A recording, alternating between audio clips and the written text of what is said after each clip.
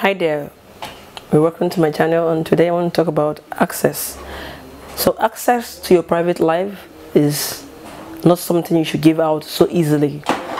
So access into your private life is one of the greatest gifts you can give to anybody.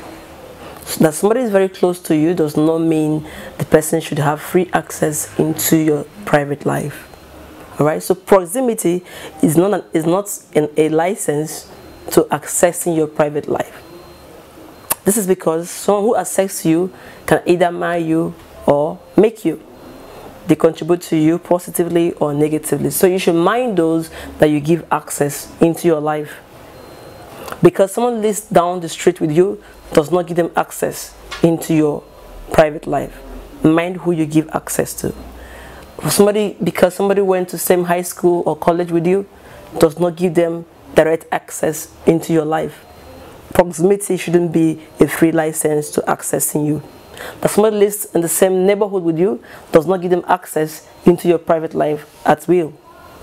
That somebody works with the same company with you does not give them access into your private life.